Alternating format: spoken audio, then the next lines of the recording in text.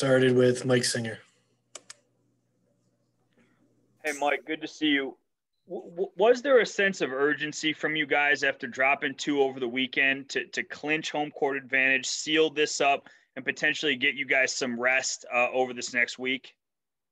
Yeah, this is definitely a game we wanted to win. You know, we had lost a few close ones against LA, Utah, and then the Brooklyn Nets. So we definitely wanted to come in and get a win tonight.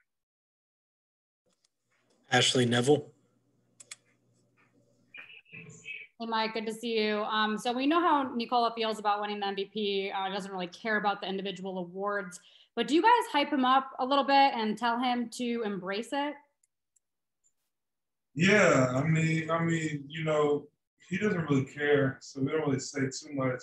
But I think probably in the back of his head, he's hoping that he gets it. You know, it's a really big accomplishment.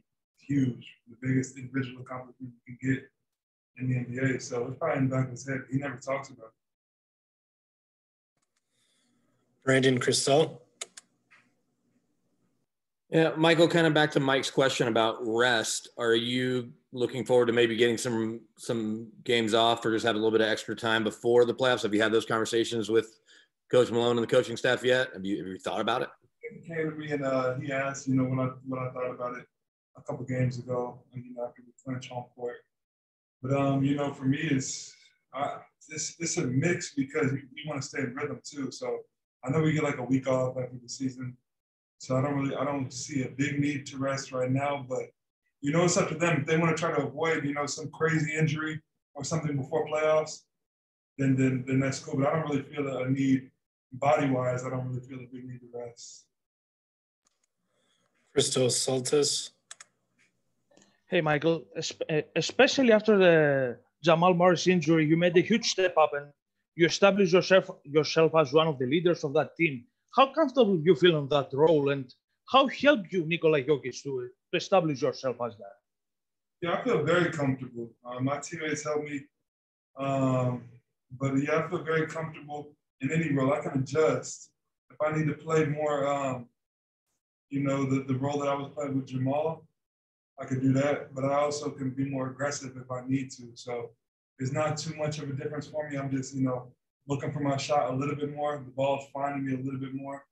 But it's nothing I'm not used to, you know, growing up and everything. So I feel very comfortable. Leonardo Torres. Hi, Michael. It's Leonardo Torres from Peru. Congrats on the win. Michael, do you think right now you're playing the best basketball of your career? Nah, I'd say senior year of high school, probably. But I'm definitely adapting my game a little bit, you know, after the injury and everything. I don't think I'm fully 100% yet, not even close. So I'm healing every day. I'm getting better every day. But I have a whole nother 2-3 levels I feel like I could go to. And then Lord willing, you know, I keep healing and getting better. But it's a blessing. You know, I try to take a step back when I'm playing good, you know, after big games, and just thank God, because there's a lot of people saying I'll never play basketball again, you know. That Clippers doctor, I think it was, he wrote up a report, sent it to all the teams, he might not play again. And, you know, when I saw that, I was thinking to myself, I might not play again because it was that bad. So I definitely try to take moments to take a step back and appreciate how far God has brought me. But I feel like I got a long way to go to really maximize what's inside of me. Nicole from Tab. Hi, Michael. Congrats for the win. Yearly, the coach talked with us about your growing and improving season by season. So I'd like to know how you feel about your development with the team and your growing through the years. It's a process, but, you know, we're trying to grow, get closer every day, grow as individual players, and then grow as a team. And, you know, we got a few more games and it's playoff time. So it's a really good time to you know, get better on all facets and go in there on a good note. There's definitely things we need to clean up going into the playoffs, but we're going to get there. Esteban Abed. Hi, Mike. Congrats for the win and for your big performance of tonight. How important was for the team recover Montemorris in action in a particular season with a lot of injuries for the team? Can you say that one more time? I'm sorry. Yes. Do you listen better now?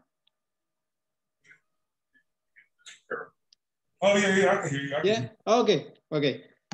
About the Montemorris comeback in action, how important was for you and the team having playing some minutes in a crazy season with a lot of injuries for Denver?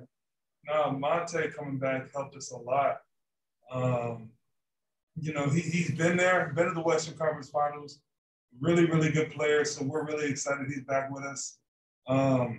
And he looked normal. You know, he missed a couple shots, but he looked perfectly normal to me. So we're all excited to have him back. And he's just going to keep getting better till the playoffs comes. Michael Spencer. Hey, Michael, I wanted to go back to what you said a couple minutes ago about getting better and maybe 2 to 3 more levels for you. So for you, what does that look like? And I know you've talked a lot about defense, but for you, if you have to go 2 to 3 more levels, what does that look like?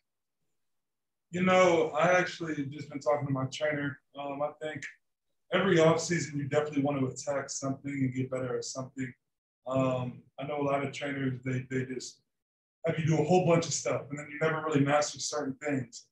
There's some things I'm already good at, so I don't need to practice on those as much. But going into the offseason, I'm really just gonna, you know, focus on, you know, my ball handling, having the ball in my hands, because, you know, with Jamal out, I'm gonna have to play make more next year. That's something that I really am looking to expand my game on. And then, you know, just continue with my body, continue to get healthier. When I keep getting healthier, it just unlocks my game because I'm getting back to my old self.